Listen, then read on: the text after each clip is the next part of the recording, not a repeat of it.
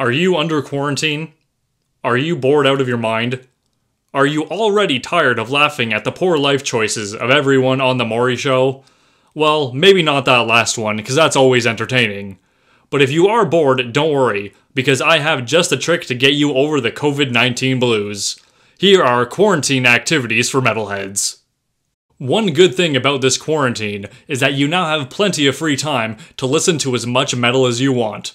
But keep in mind that this time is limited, so be sure to listen to as much music as you possibly can on as many devices as you possibly can for maximum efficiency.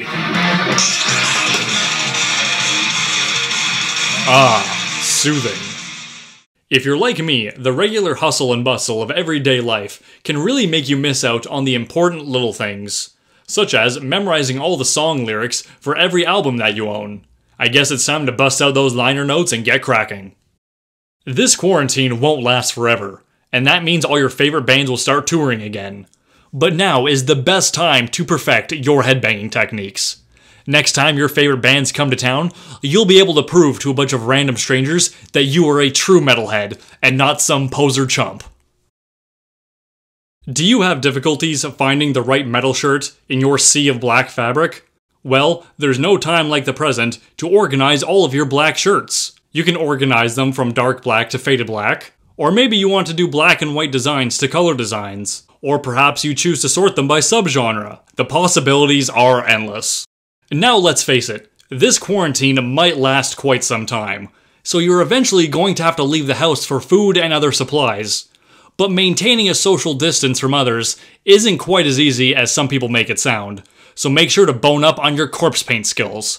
You'll be so brutal, you'll be so evil, you'll be so grim, that pathetic normies will walk circles around you.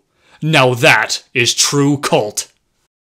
Looks like you're ready to go get some more supplies. But what do you do if the grocery stores have already been cleaned out?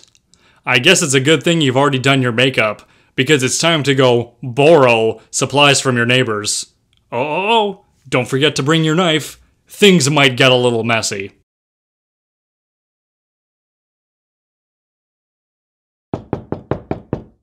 Whoa, what are you doing with that knife? Give me all your fucking food.